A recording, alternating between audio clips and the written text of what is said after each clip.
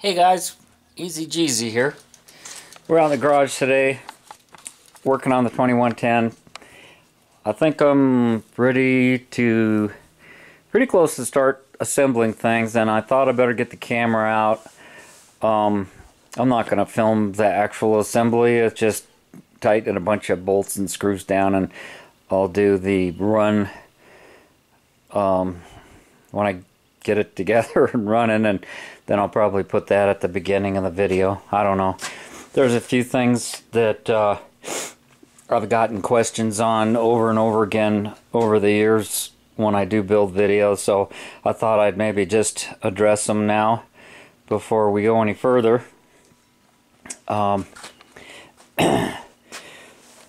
This is an 82mm crank, scat crank. It's got the oil journals all the way around on the mains. I'm using H-beam connecting rods, the short ones, 5.325. They came with ARP fasteners, and there's some details about all of that. I've made videos on that before. They sell a stretch gauge, and these things are made in such a way that you take the measurements and you should record them on a card. When you buy a set of ARP bolts, generally they're all the same size. It's not like every bolt is different. They group them together, or I don't know, machine them so they come out that way. But do not use Loctite to put this together. Use ARP assembly lube, and you put it all around the threads and under the head of the screw, and follow manufacturer's recommendations for tightening torque. In this case, I tightened them to 30 foot-pounds. Put in new rod bearings, new main bearings. This has got a groove cut for the old style cam plug, but you can use the, for lack of a better term, I'll call it rubber, but it's not. It's got some metal inside it, rubber coated. I don't know. Here's the one I'm going to use. It's just a camshaft end plug. And I usually put the hollow side to the flywheel and the smooth side towards the cam. And while we're looking at this, it reminds me that be careful with your cam bearings. There's 3 different widths. You got your thrust bearing, and that's not optional. You know where that's going to go. Then you've got a medium-sized bearing width, and that goes in the middle. And then the smaller one you put in the end. The reason I bring that up is you can put this mid-size one at the back. If you do that, it will block this return passage. You can see here, this is a little bit wider than this one. And the reason I know this is because I did it. Okay? I'll just tell you, I did it. Okay. So the inside of this, as you can see, is clearanced for the rotating parts. And since this is a new case to me, don't take for granted that everything's just going to work. Different companies machine these out for their brand of crankshaft. I'm using a scat crank, and I don't. This one here has blind closed-in head bolt inserts. Some of them don't. You want to be sure and look closely at that. You can see here behind my oil pump, those holes aren't drilled all the way through for the studs that capture the oil pump. Oil pickup, we've covered that before. This is a cowl magnet. It came with a smaller diameter pickup tube, and I replaced it with a larger diameter one and an extended, because I'm going to use an extra deep sump, 1.5 quart oil sump. This is the oil pump that caused all the crap, and I'm not sure that it was the oil pump's fault. It could have been the oil light switch, but I've never had it fail at another date or since. And the light came on. That's what's started this whole debacle is, I like that word, debacle. I watch that Motor Trend channel, and he uses that all the time. I never heard that word until I started watching Motor Trend. David Freiberger. Yeah, I love those guys. So the light came on, and I took the engine apart to inspect the case. My 1800, or about this time last year, sucked a valve guide and beat the hell out of the piston, and I have always had a temperature and an oil pressure problem with that block. And with that 88 piston being beat up, I thought to myself, why not make a 1914 out of that? This was my thought process a year ago. Is why not make it into a 1940 instead of buying a replacement piston? And I think they were out of the pistons at AA last year about this time. Whatever it was, the parts weren't available, and I just thought, I'm going to buy one of those aluminum blocks, and I'm going to move all my 2110 stuff over to that, and then I'll use the old case that was my 2110, put the 74-stroke crank from my 1800, go with the 90.5 pistons that I already had. Yeah, I had this all worked out in my mind. It was going to be beautiful. It didn't work out that way. There was just continuous problems. I got to go see where that dog went. Come here. Hey. Come here. Ah, she's into something. Come here. No. As long as I broke my train of thought here. This is not the dog I had last year. But early last December, the Lord put this thing in my hands. She has heartworm. And we had to go through the whole procedure. That was painful. She's 65 pounds, 2 years old. Does not bark. Never barks. Unless I'm in a confined space with another person that she doesn't know, then she'll growl and possibly bark because she thinks she's protecting me. She's obviously had puppies. And she came up from Texas. We don't have heartworm here in Colorado. It's not natural because we don't have the right climate for them to survive up here. And I hope she lives through it. She's pretty easy going. She's the easy part of GZ. I think that's what I'll call her. So, yeah, she's pretty low-key. She doesn't play with toys. She won't chase a ball. She just sleeps, eats, and loves. That's all she knows how to do. I think she was locked in a garage with a bark collar in a cage and just pumping out puppies. Sad, but we'll see what happens. Hopefully I'll be able to keep her. We'll see what happens. So, anyhow, where were we? Where were we? We were talking about my engine. Oh, and the oil pump. And the reason why I started this whole thing. So, let's keep going here. We got a lot to cover. Again, I always, this is a brand new oil pump. This one had a groove cut in the back and an O-ring in there, and the O-ring was in line with the hole on the other case. It never did seal it off, and I could have been sucking air there. I don't know. So I'm using this brand new 26 millimeter Scheideck pump, and I've taken a 1/4 inch pipe tap. You're going to run that tap, and the tip of that tap, the taps I had was too long, and I had to grind some of it off once I got through there.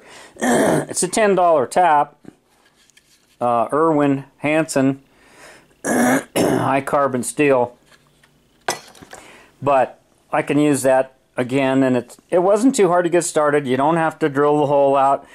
You can just start turning it into the pump, but I'm going to use a full flow system, And I went to the hardware store and bought that 1/4-inch pipe plug that has a hex head on it.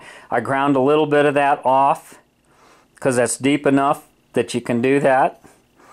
And I ran the tap in and I ground a little bit of the end of the tap off so that I could get the plug in there below the surface without forcing it. Then what you want to do is take the gears, and I take you can use like a ceramic rod, a knife, sharpening stone, just a small stone. I've got it right here. I just happen to have this. These are all like machinist stones, and they're different sizes, and you know, machinists, when they're machining stuff, might want to take a burr or an edge, and so it fits perfect down all along the edges. So I just sat down in front of the TV with a towel on my lap, and I took that sharp edge. It was machined, and it was a sharp corner, and you could feel it, and now you can't. I'm often asked, what are you supposed to do with those dots on the end of the gears? Are you supposed to line those up? What are you supposed to do with them? There's a dot on both of these. Well, I've never read anything about this, but after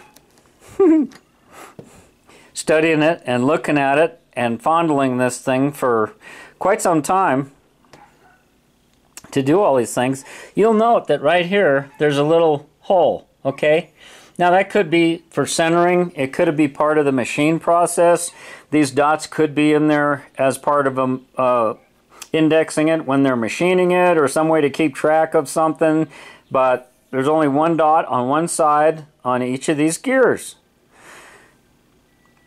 Your oil comes in on this side, it spreads out, it goes through the gears, and it goes out on that side. One of the things that I do is I will take that sharp corner, because it's just a 90-degree hole, and I'll lay that over. I don't know if you can see that in here. You can see the right side of that suction hole lays to the right. That's to allow the oil to freely go behind the gear. You don't want it to have to come over here and then come back the other side and then cross over. It just makes all fluid and air and anything that you can imagine. Anytime it has to turn or go around a corner, think of your intake ports and the airflow. There's, you know, when you're porting and polishing heads, there's a lot of subtle things that can make a big difference. And by doing these things, especially to those pumps with the screw-on cartridge, I picked up 6 pounds at an idle from what I had previously. And so I know it works, and I know it's worth doing. And what I think I'm gonna, I've been doing this. You take your pumps apart and you see all the scratches and things that are in there. Well, that's because there's no real filter. The stock one has a screen on there. And it's always a good idea to, even if you have a full flow system, to do your initial break-in at 2,500 RPM for 20 minutes with that stock screen in there.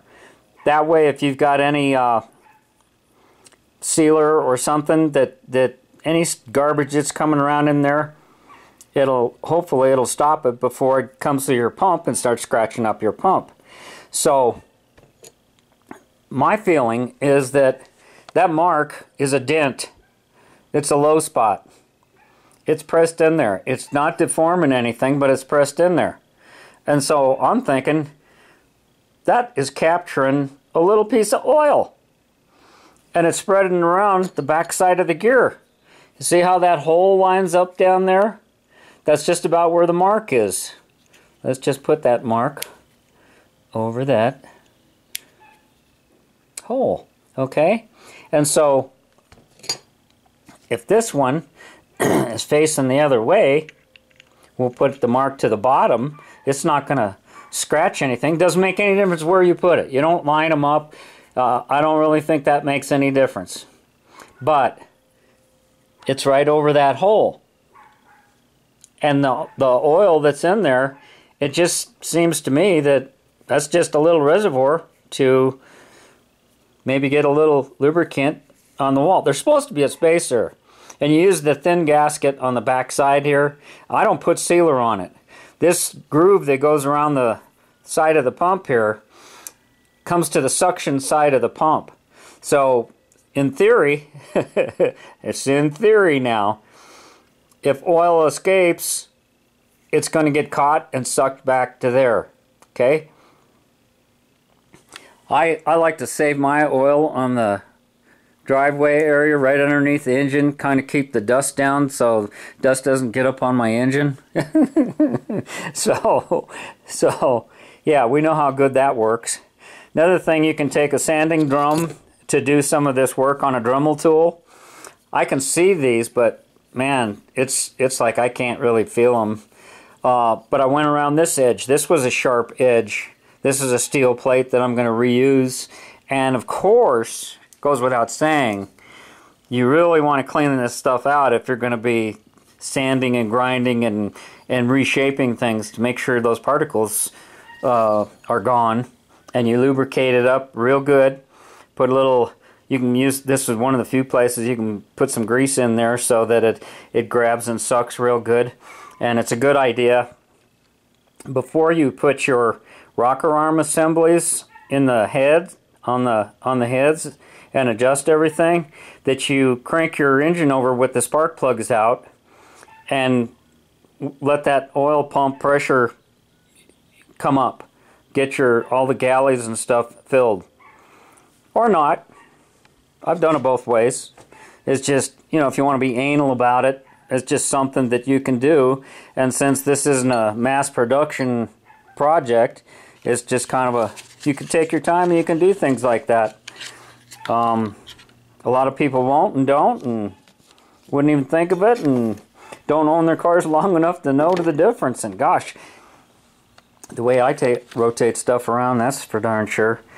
I'm going to be using these gaskets on my dual carbs because I want to stop the transfer of heat and I need a good seal. The factory ones that are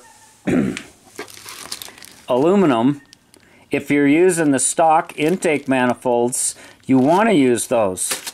You want to transfer heat into those intakes manifold. It helps keep your gasoline in suspension. It takes a while for it to warm up, but that's the only reason I can think of that they use the metal. They obviously have gaskets in other areas, but it's very important because gasoline doesn't burn. And if it condenses after it goes through the carburetor, it gives it a chance to flash off again. All this happens in unbelievable short periods of time, and everybody's had them run without it. I mean, think of the millions of engines out there that don't use a thermostat and keep the flaps wide open.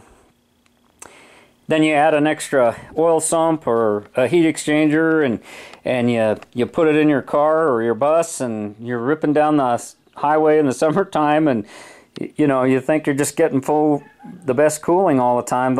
Everything is designed to have those flaps in a position that they were designed for, so you get the even distribution of air.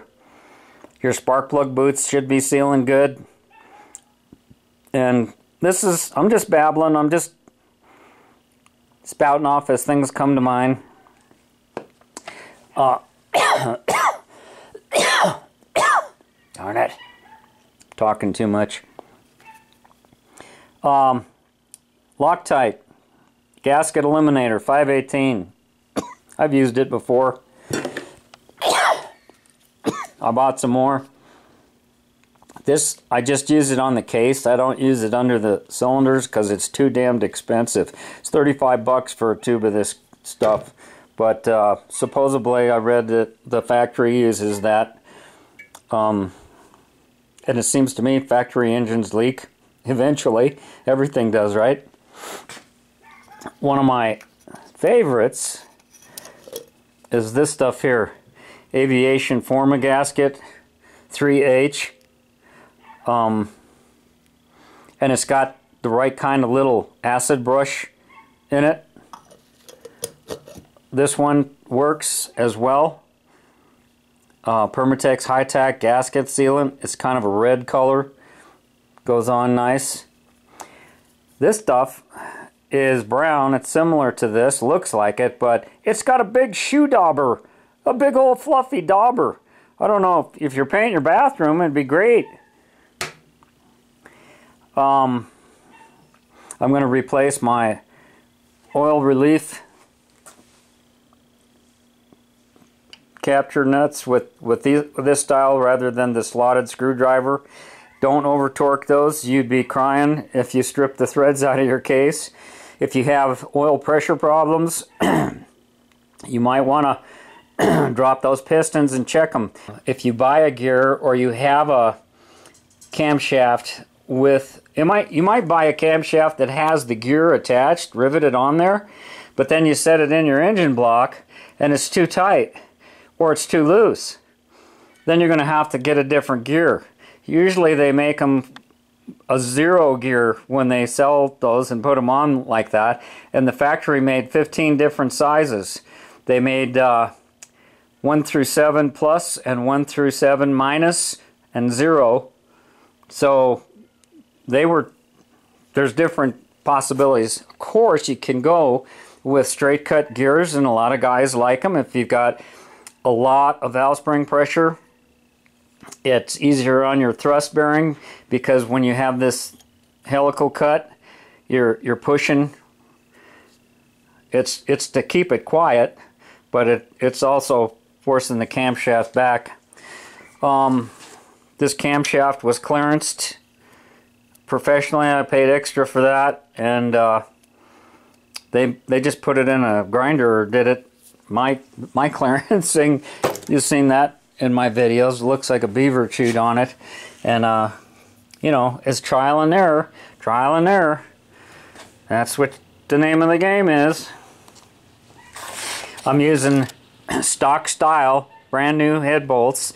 These have appeared on the market recently, and instead of the chromoly, I'm going with the 8mm in this style. As long as we're here, and the older engines, they use this 12mm nut that you capture it with use a 17mm wrench or socket, and there was a washer underneath that, and the torque specification was 18 pounds. I'm going to use these sealing nuts, and I don't put the seal towards the case. I put it away from the case, and since it's larger, I'm going to use the washer, and I'm going to torque it to 25 foot-pounds. Do your research. You strip something out or screw something up, don't tell me about it. You got to make your choices. That was many years ago what Gene Berg recommended, and some materials aren't as good as they used to be. So just keep that in mind. Here's some nylock nuts I bought at the hardware store, 12mm, and then I just sort of changed my mind. One book I read, they said specifically, use this nut, put the sealing size down, and don't use the flat washer. That's the most stupid thing I ever heard of. This is what keeps your main bearings clearance right. These are soft cases. I wouldn't even consider doing that on an aluminum engine case. You can scratch this with your fingernail. Why would you subject it to that? I think you'd be asking for trouble, and I'd be willing to bet. Somebody can let me know. You put 5,000 miles on that engine and then put a torque wrench back on it and see what the torque would be to what you originally, compare it to what you originally torqued it to. And I bet it'll start turning. This engine, I changed the compression in it, had the heads off. I changed heads, and I checked my case for my mains for tight torque, and two of them tightened. I think it was the center ones, to tell you the truth. I can't remember. Doesn't really matter. Talk about here. I'm using a 6-pound equalizer pulley. This was the old one. My rotating assembly was balanced once before, so I don't feel I have to do that again. That's an interesting sound, isn't it? So, yeah, if you've got a used case that you're rebuilding, you might want to replace your studs. These doggone little 6mm studs sure take a beating, and some of those nuts, and sometimes you hit stuff and you know how the covers get. Do it now. It's a lot easier to do it now.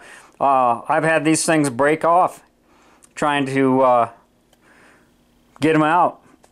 Somebody put Loctite in them. Find out now. And I probably should have just some nuts hanging on here just to protect the threads. And be sure that you've got your pickup tube secured.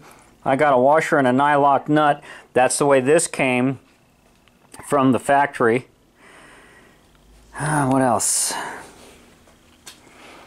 I think that's enough information. I don't know if I mentioned the cam. It's a 2110 build, but it's equivalent to an Engel 100, although it's not an Engel cam. And I think that'll be fine. So I could experiment with running a center mount carburetor and having it really smooth. I'm still not done experimenting with that center mount setup. They really would work a lot better off-road. But you got to have heat in that manifold. So don't forget to put your new washers or O-rings down here. That's why you don't have to do all that crazy stuff, and I don't put a lot of sealer and stuff. Man, I've taken some inches apart. You spend that cleaning, even though this is a new engine block, you got to do a lot of cleaning. And if you're nuts, if you can't turn them on by hand, I'm not left-handed, guys, but if they don't go on like that, you need to run a die down there and make it that way. Yeah, how else are you going to get an accurate torque reading if this thing is hanging up on some old silicone or something?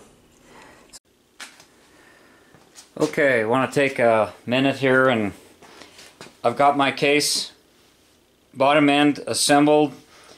I've got the larger case nuts here. Takes a 19mm socket instead of a 17. Got the seal side out. I've got my piston and cylinder in for number 1 cylinder. I've got my deck height measuring tool, and instead of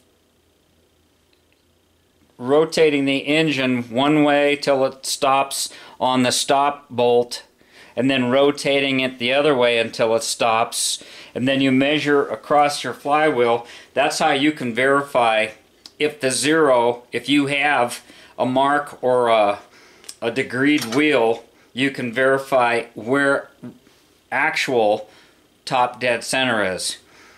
I thought it would be fun today, so I just tried to take my Harbor Freight dial indicator, and there's just enough space to get this thing on there. And what we're doing, it doesn't make any difference where 0 is. It doesn't make any difference where the dial is. All you want to do is see where it changes direction, okay? And this is accurate, okay?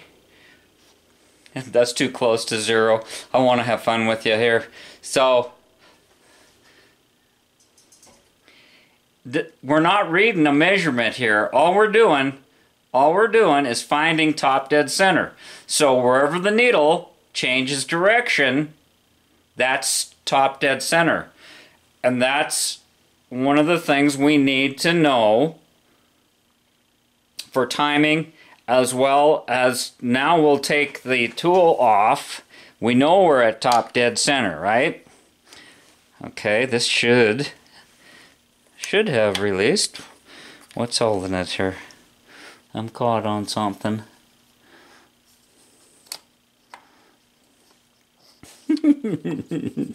Gosh darn it. Okay. We haven't bumped it, we haven't rotated it, so we know we're still on top dead center. Now you can do one of two things. This is that stop nut. You can overturn it in, like I explained, or at this point you just can find it with the dial indicator, and then you can turn it down till it touches. You're just making contact. Now I can take my other dial indicator. I don't know if that's the whole thing's going to be in the viewfinder here. Oop. Now I'm going to make sure that this is zeroed out as best I can.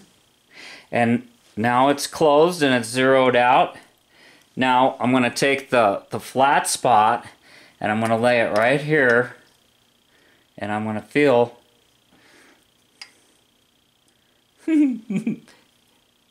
sure I'm going to feel it, and I'm just going to go down until it touches the top of the piston. Or you could make it longer and just use the force of the tool to touch. Particular one, the bottom scale is thousandths of an inch and the top scale is millimeters. You want no less than 40 thousandths deck height ever. You get tolerance stacking as things wear out, and you don't want the piston coming up and hitting anything. Okay, same tool, same setup, moved it over to the flywheel, put the needle on the case. It's the crankshaft end play that we're going to measure. You don't have to do it this way. I'm not going to spend a lot of time showing you all the options. It's just, if you have this tool, it's real handy and sweet. So there's 0. There's 3.5.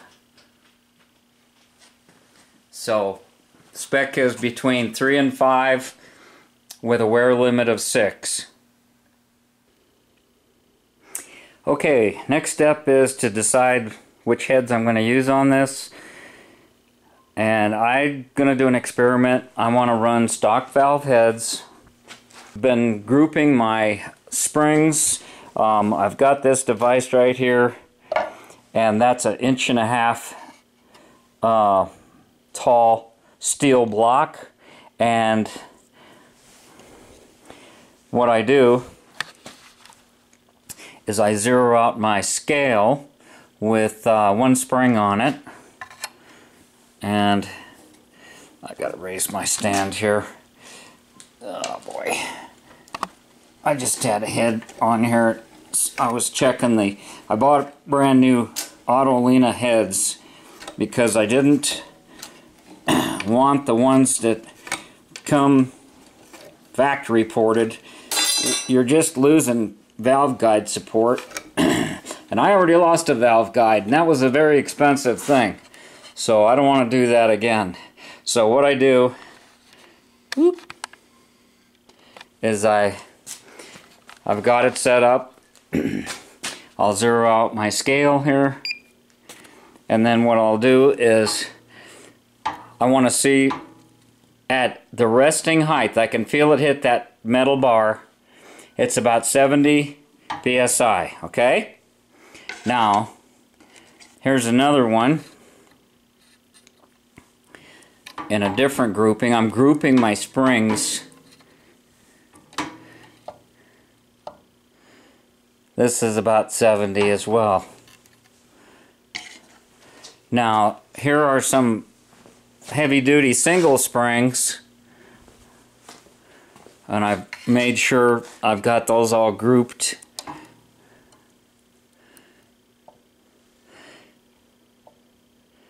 It's about 115 where I hear the click. So that's your resting height, and all of these are within like a pound or two, and you can use shims underneath these springs to increase the spring pressure and or to balance out so all of them are exactly the same. I hope this is the box. I put all of this stuff away. This is for the stock spring base. If you're running dual springs, you go with this style, and you just have to stack them. And it's amazing what one of these. Let's just try it. Let's see. Yeah, let's just set. I want to show you how sensitive this stuff is. Okay, so we're going to go down.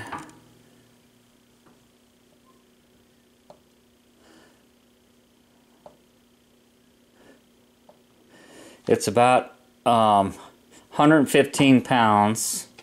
Now I'm going to add this.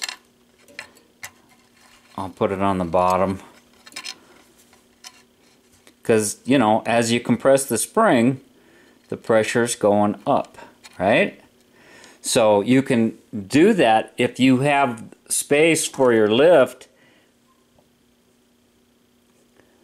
There's about 5 pounds difference adding this shim. Now the question is going to be, oh good, my calipers. I live with these things. I should have these surgically attached to my body. All right. Okay, so a 30,000 shim increases your spring pressure by 5 pounds. A heavy-duty single spring is going to be about 115 pounds resting, and about 180 depending on what the cam lift is. So when you start putting performance camshafts in them and you're compressing the spring more, it is increasing the spring pressure the higher it goes up the lobe. But it's a waste of horsepower to have unnecessary spring pressure, if that makes any sense to you. Now, let's see. I wanted to show you this. This is why I turned the camera on. This is a brand new Autolina head, and it has, had to be, if I was going to use it, I'd take it apart and clean it. But it has the chromoly keepers and the chromoly retainers and the heavy-duty single springs. And I just checked this one before I was doing this, and I wanted to show you this seal that Autolina is starting to put on there. It doesn't, it feels like rubber, but I doubt it's rubber. And it's kind of like a valve guide seal, which is kind of crazy because they never used to come with that in there. And I don't know if you can see it. Let me get a light over here. Yeah, every one of them has got it, and it just naturally pushes up.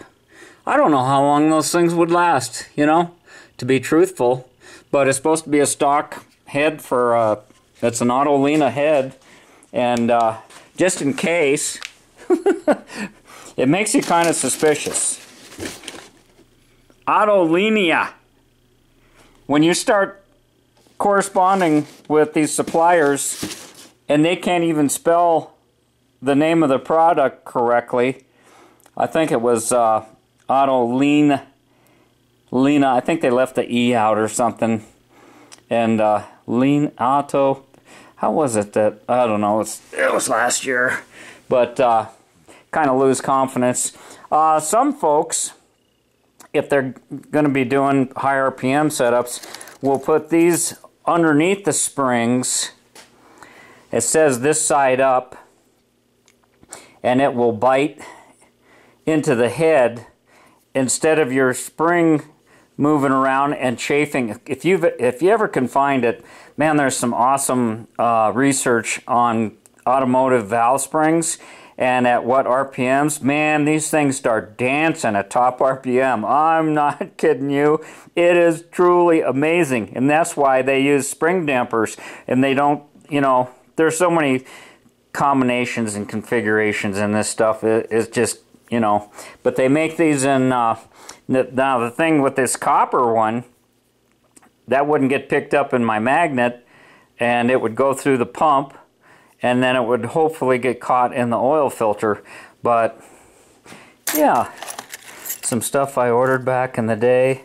Here's some thinner ones for double springs. You can stack them. You can increase your valve pressure, but I would buy heavy duty springs just because the resting rate is higher than using some 50-year-old springs that, you know, on a stock spring it goes more like 70 to 75 pounds at the resting height installed, and then at full lift it'll go up to like 140. Between 140 and 150 is what I usually see.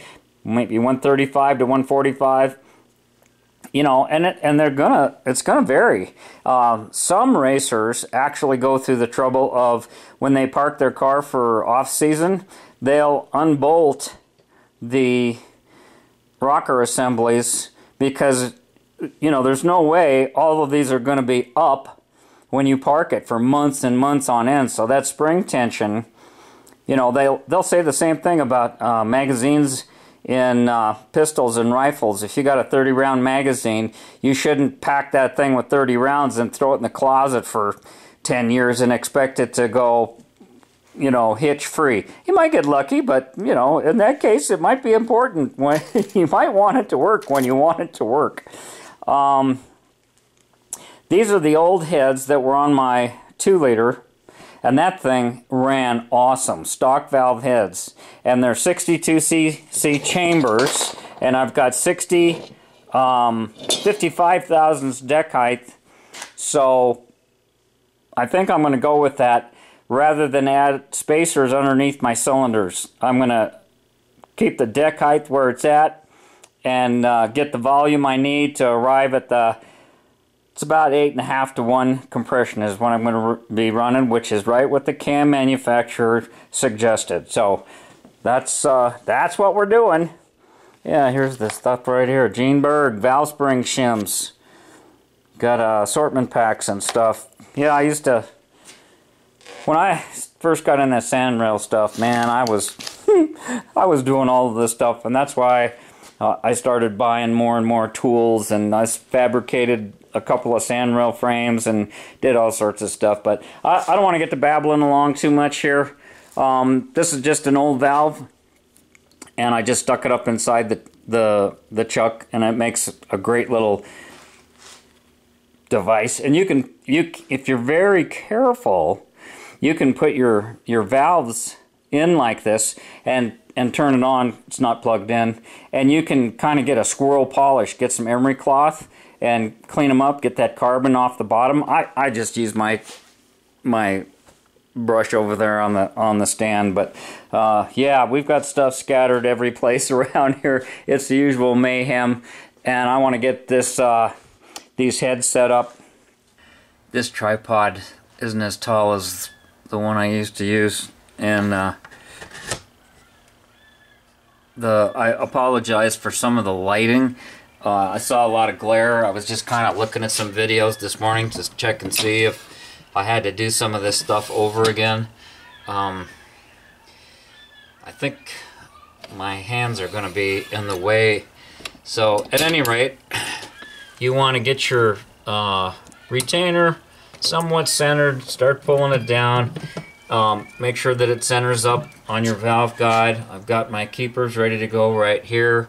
I also have some, these are, compared to some of the valve springs that I've used, these things are real easy to hold down. You can get a workout doing this on some of that high RPM stuff.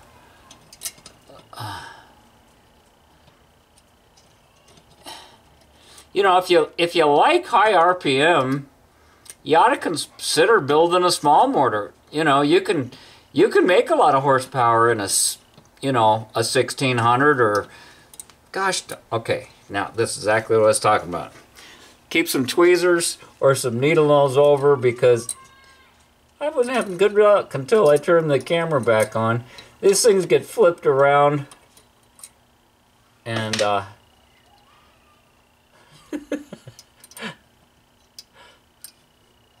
yeah, I had to tell you how easy this made things. They have those big jobs like C-clamps that we used to use those. That don't look right. I have my magnet handy, so it's like I'm starting over.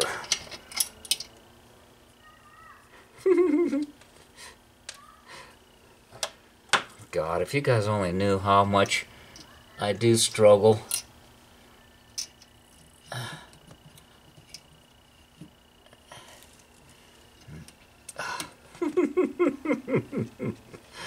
You piece of...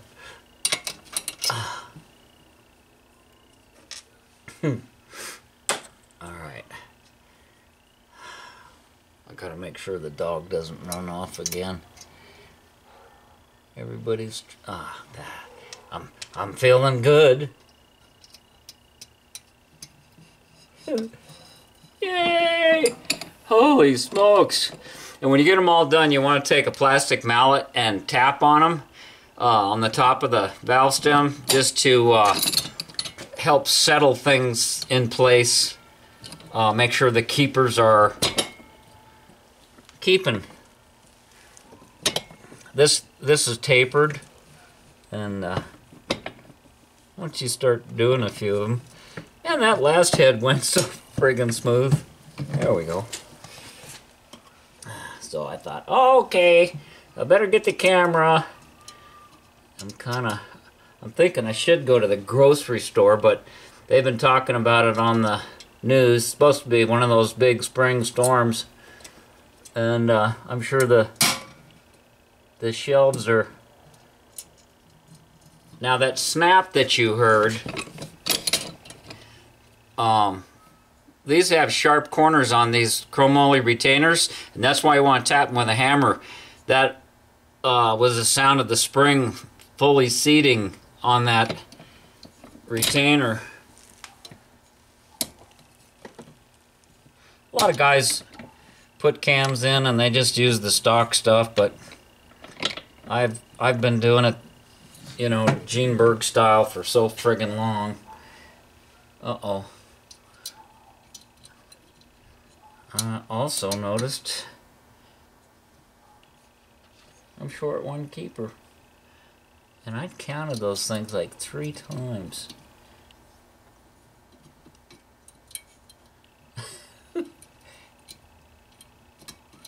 And you know, the keepers are tapered. And generally, when you buy the racer style keepers, the there's a gap so that the valves don't spin. On stock ones, that's made out of a softer cast material, and it's intentionally done so they always tell you to line up your rocker arms off center on the valve so that it spins it, and that's one of the things that works it and makes it work. And we're not doing that. We're just gonna go racer style. Are you kidding me? I'm gonna have to look around here on the floor. Man, I tell you, I counted those things a couple of times. Ah! Nope, that's a stock one. They're, the chromoly ones are kind of black and shiny.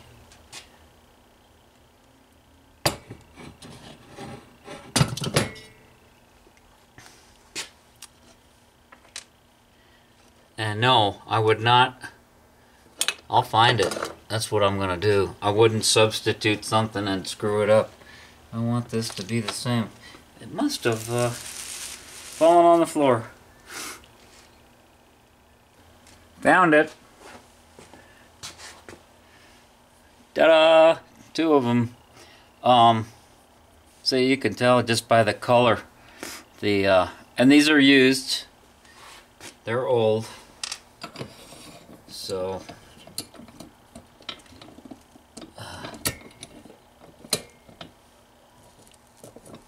you know, I am really blessed in so many ways to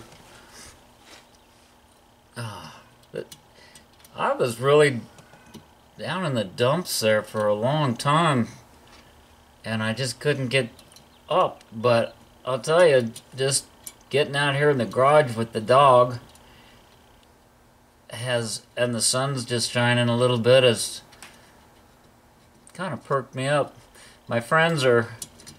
Some of my old friends are down in California running the sand dunes, and I'm not there. I just don't have the setup to be comfortable, and the last time I went there I had a place to stay with that arrangement. I suppose I could go down for a while, but so you just, that's all you need to do. Just kind of helps seat those keepers and things. Alright, let's go out to the front of the house and continue the project here.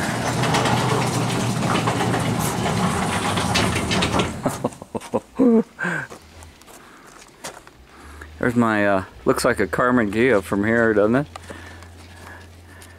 Somebody making it down the street. I shoveled this out probably 2 or 3 times yesterday. I didn't get very far in the driveway, and I gotta be very slow and cautious today because my heart condition, and I've been feeling it. Boy, the wind was blowing. So better get started.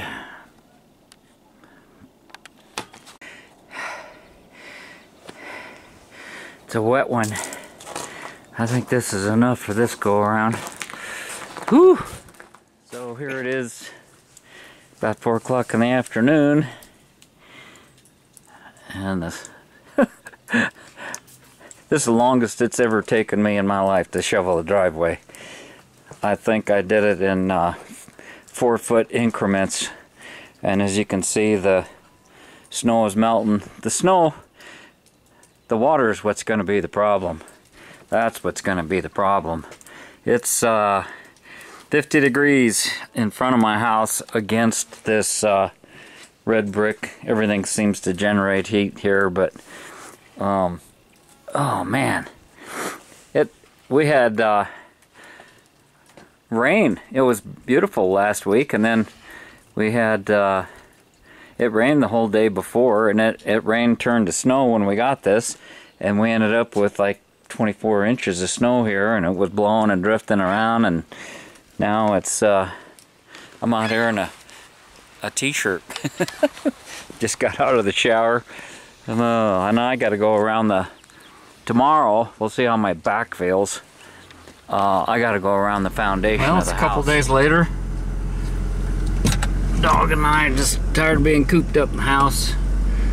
Thought we'd go for a little putt around the block.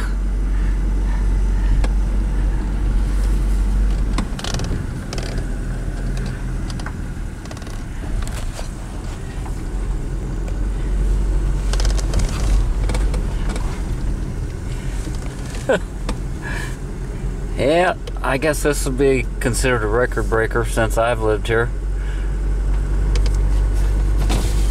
Oh, but it's a beautiful day. It's melting fast. It was raining before it turned to snow, so everything is still draining underneath.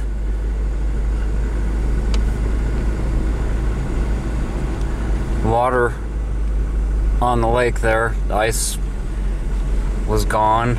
We had a really nice week last week. And here they are.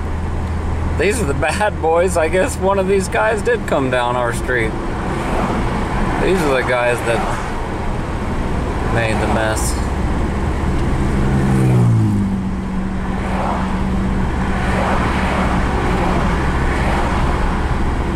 You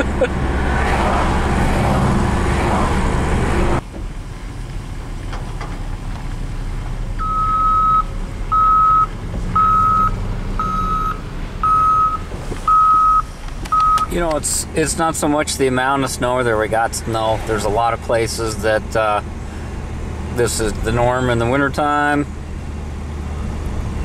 but this was kind of unusual for here. But the real contrast is that the sun's out and the road's dry, and then you got 7-foot piles of snow.